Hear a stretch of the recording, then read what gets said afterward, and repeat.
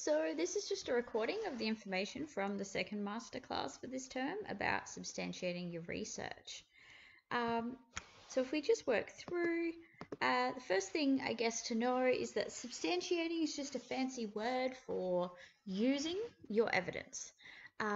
Realistically, you're looking for at least 2 sources per point that you're making, and you want to use these to increase the reliability and validity of your argument, which means that you're trying to show that your findings are being replicated by multiple people or organizations or scenarios, and that they are valid.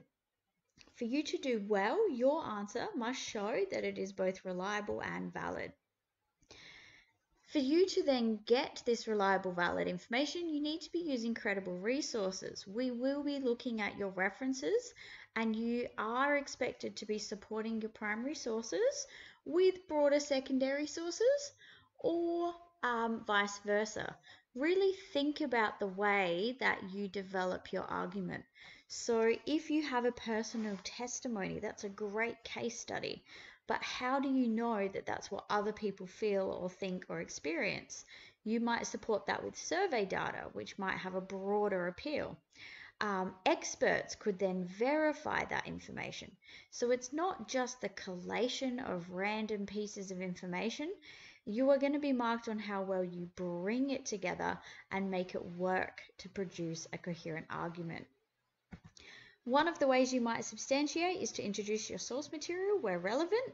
So for example, you can see I've written as Mr. X, a professor of sociology explained. You might talk about different student perspectives. You might introduce your survey results. You might write the name of the article that you're referencing.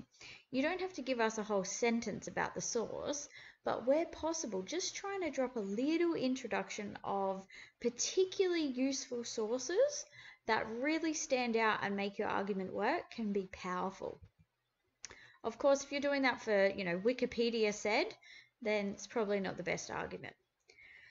When you are substantiating, you're also trying to show that your evidence is banking up against an argument.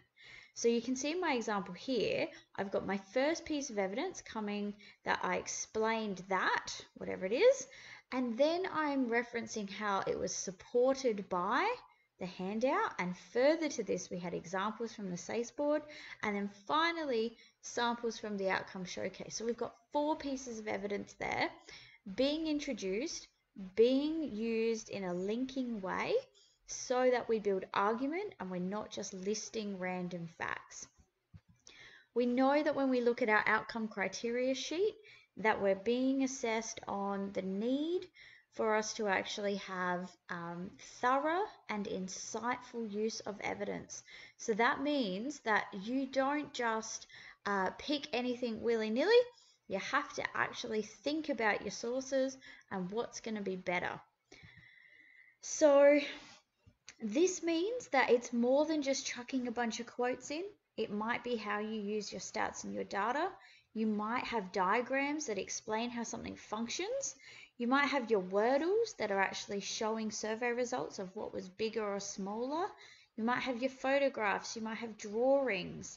There could be videos.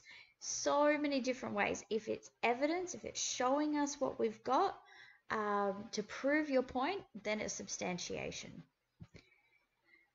On top of that though, you have to do your references properly. So you have to pick a style of referencing and stick to it. There's no right or wrong. You can do any type you want, but it has to be the same.